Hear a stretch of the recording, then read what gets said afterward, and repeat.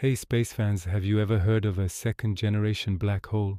Scientists just made a huge discovery that might prove they exist. The LIGO Virgo Cagra observatories detected ripples in spacetime from two separate black hole collisions.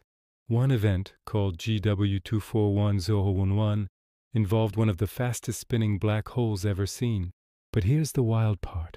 Another event, GW241110, featured a black hole spinning in the opposite direction of its orbit, a cosmic first.